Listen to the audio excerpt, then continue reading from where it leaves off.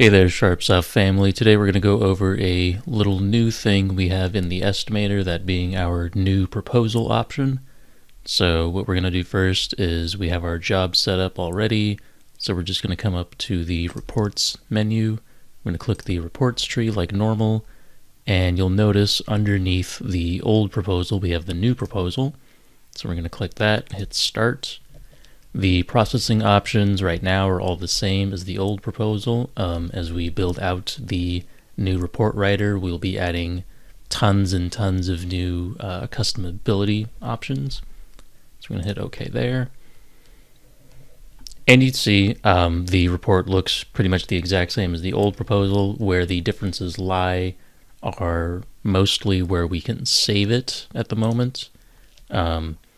So we have our old options. We have the Excel file, we have the PDF, we have a few other file types in case your company uses those. We also have the ability to now save directly to Microsoft Word. So we'll do that. We'll just fill out our settings, say it opens after the export, open that. And I have one already, so we'll just call this proposal 2. We'll save it. And you'll notice that it looks a little strange, but that is only while we're inside the cloud.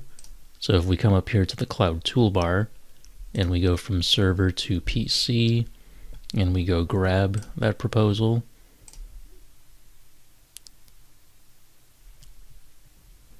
we open it there. We can open the file from here.